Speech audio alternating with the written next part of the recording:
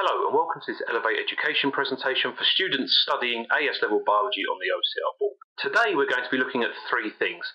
Firstly, we're going to be looking at why multicellular organisms require specialised cells. Then we're going to look at the 5 levels of cellular organisation we find within organisms. And then we're going to look at some specific examples of differentiated cells and how their structure relates to their function within the organism. All living things are made of cells, whether they be a single-celled organism such as an amoeba or a multicellular organism such as a plant or indeed a human being. When we've spoken about cells up till now, we've used these two diagrams. When we look at these diagrams, they don't actually represent two real cells, an animal cell and a plant cell that we would find in the real world. Rather, they're a generalised view that show the various organelles that can be present within each type of cell. Multicellular organisms don't just contain one type of cell, they contain many types of cells. Each type of cell is different.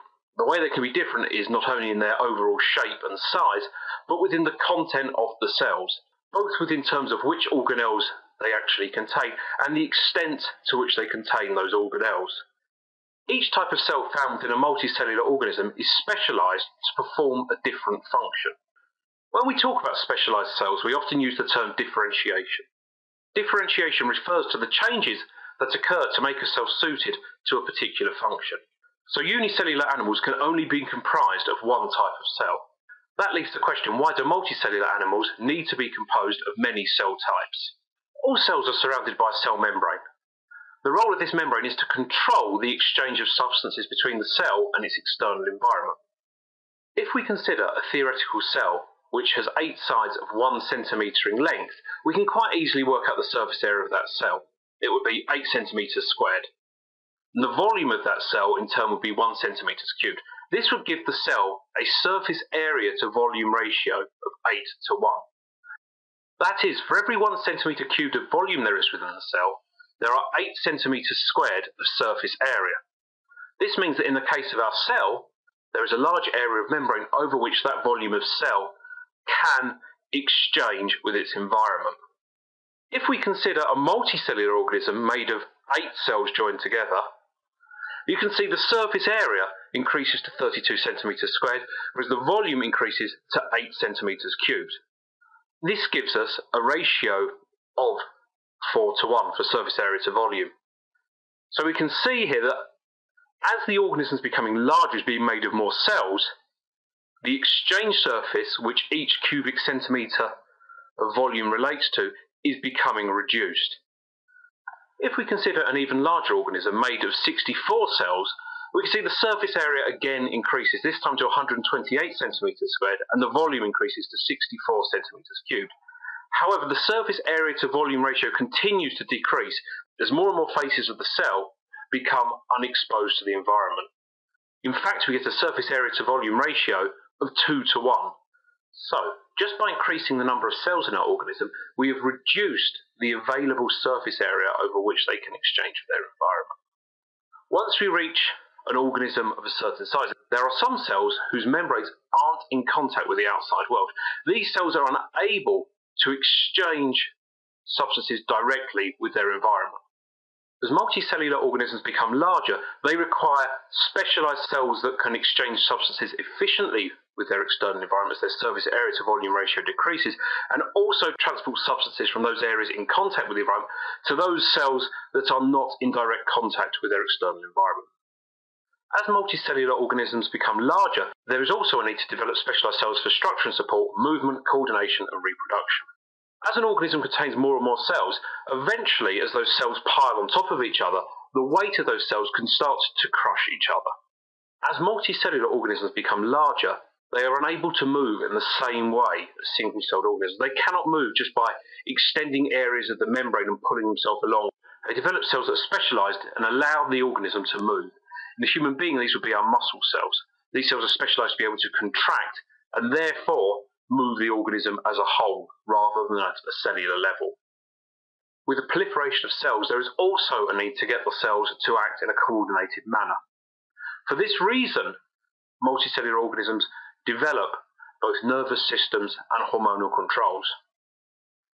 As organisms become made of more and more cells, it becomes difficult for them to reproduce in the same way as single-celled organisms. They cannot just split by binary fission into two cells. They're too large, they're too complex for this to happen, so they need all specialised cells both to carry that genetic material and to deliver it outside of the organism. There are 5 levels of cellular organisation we need to know about within organisms. At the basic level is the cell, the building block of life. Cells of the same type are grouped together into a tissue being a group of the same type of cells. In turn, different types of tissue work together to form organs. If we consider this organ, the heart, there are a number of different types of cells and tissue that go into making it up. There are neuron cells that form the nervous tissue within the heart that controls the heartbeat and carries messages around the heart. There are muscle cells, cells that have been differentiated to enable them to contract. These cells, shown in red in the picture, work together to form the muscle tissue that makes up the bulk of the heart. There are also fat cells. These fat cells store fat, making up the fatty tissue shown in yellow that we can see around the outside of the heart, and this protects our heart from damage. It is only by these different types of tissue working together that we form an organ, the heart. Different organs working together to do the same job are referred to as an organ system. For example, the heart is not useful on its own. It only works in conjunction with arteries and veins and capillaries that are able to carry that blood around the body. Together, these different organs make up our circulatory system. If we look at our excretory system, that contains a number of organs, including our kidney and our bladder. At the top level is what we call the organismal level, and that is organ systems work together to create an organism, which in this case is a human. So the levels of organisation we've looked at are cells, tissues, organs, organ systems, and the organism. Now we're going to look at some different types of differentiated cells found within the human body, how they've become differentiated, and how their structure is suited to their function. The first 2 types of cells we're going to look at are both erythrocytes and neutrophils. These cells are better known as red blood cells and white blood cells. They're both formed from totipotent stem cells found within the bone marrow. Bone marrow cells can differentiate to form all types of blood cell. Because both erythrocytes and neutrophils are created from bone marrow cells, they both start out with an identical set of chromosomes, with each cell having the ability to develop into either a erythrocyte or a neutrophil. If you look at the blood smears shown on the bottom of the slide, you can see there are clear differences. Between the smaller erythrocytes, red blood cells, and the larger neutrophils, the white blood cells, shown in the centre of the picture. The erythrocyte is a unique cell within the human body. It's highly specialised. As it goes through development from a totipotent stem cell, it loses its nucleus, Golgi body, mitochondria, and the rough endoplasmic reticulum. So these cells contain no DNA. Its shape also changes. Because the cell has lost these organelles, the membrane becomes indented on both sides. And if we look at the side view at the bottom of the slide, we can see it's shaped almost like a tree-bore mint. This shape we refer to as being biconcave. The reason for this shape is what it allows the cell to do is have a very high surface area to volume ratio. This means that red blood cells present an extremely good gas exchange surface. They're able to quickly and effectively take up and lose their gases, both in the lungs and the body tissue. Besides having lost the cellular organelles, erythrocytes contain large amounts of a respiratory pigment called hemoglobin. The hemoglobin pigment allows the red blood cells to take up oxygen in much higher concentrations and much more quickly than they would be able to without it. So, both the shape and the presence of hemoglobin mean that erythrocytes are ideally suited to being able to transport oxygen around the body. The second type of blood cell that can develop from bone marrow is that of the white blood cell, or the neutrophil. These blood cells retain their nucleus, unlike the red blood cells. They also contain large numbers of lysosomes within the cytoplasm. This gives these cells a distinctive granular appearance. Lysosomes are cell organelles that contain digestive enzymes. The role of neutrophils is to both engulf and digest microorganisms within the blood. They form part of our immune system. The reason they need to contain many lysosomes is once they have engulfed microorganisms, they need to break them down using the digestive enzymes contained within the lysosome. Quite simply put, the more lysosomes the neutrophil contains, the more enzymes it contains, and the faster it is able to break down invading microorganisms. The reason the neutrophil retains its nucleus is the nucleus contains the cell's DNA. This DNA is required to be transcribed in order to build the proteins that are the enzymes contained within the lysosomes. If there was no DNA present within the cell, the enzymatic proteins would not be produced. One of the specialised cell groups we see in multicellular animals are the gametes, the sex cells. These cells contain a range of specialisations. In humans, the male gamete is called the sperm cell. The first way the sperm cell is specialised is through its shape. At the bottom of the slide is a stylised representation of a sperm cell. The first thing to note is it is surrounded, like all cells, by a cell membrane and contains the same organelles as any other cell. The overall shape of the sperm cell is long and thin, a streamlined shape designed to reduce drag. It also has a single long undulopodium at the rear of the cell. This is a long hair-like projection that, similar to flagella in prokaryotic cells, enables the cell to move by whipping backwards and forwards.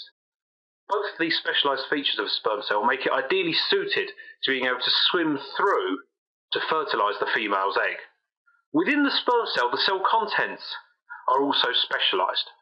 They're specialised in that they contain a high concentration of mitochondria around the base of the undulopodium. These mitochondria are used by the sperm cell in aerobic respiration to release energy, enabling it to move. If the sperm contained less mitochondria, it would produce less ATP, and in turn would not be able to swim as quickly and would be less fit. The second way in which the cell contents of the sperm are specialised is that it contains a large structure called an acrosome. This is a large membrane-bound vesicle and is a type of lysosome, and it contains the enzyme that the sperm needs to break down the coating around the outside of the female egg. The last way in which sperm cells are specialised is that their nucleus does not contain a diploid set of chromosomes. It contains a haploid set. In species such as humans that are diploid, each cell contains 2 complete copies of the genetic code. So 23 pairs of chromosomes making up 46 in total. When the male and female gametes meet, they need to form a zygote, the first cell of a new organism. This cell needs to have the same number of chromosomes as an adult cell. So in the case of humans, the zygote needs to contain 46 chromosomes. In order that the zygote contain the correct number of chromosomes, the gametes have to be haploid, in this case containing 23 chromosomes. If the gametes contained a diploid number of chromosomes, when they fused to form the zygote will contain 92 chromosomes. If we look at this micrograph of a sperm cell, it clearly shows the acrosome located at the head of the sperm, large areas of mitochondria around the base of the tail of the sperm, and the long projecting undulopodium that enables the sperm to move. The last kind of cell I'd like to look at is the root hair cell. These cells are found on the roots of plants. At the bottom of the slide is an image showing a magnified root. Coming off the side of the root, fine hair-like projections can be seen. These are extensions of the membrane in the root hair cells. The root hair cells themselves are located on the outside of the plant's root. These cells are specialised because they contain large outfoldings of membrane, forming hair-like projections that stick away from the plant into the soil. This is clearly shown in the top diagram. The role of this specialisation, this fine outgrowth of the cell, is to increase the surface area to volume ratio of the cell. The role undertaken by plant roots is both to obtain water and minerals from the soil. By increasing the surface area to volume ratio, these cells become more efficient at being able to take up both water and minerals from the soil.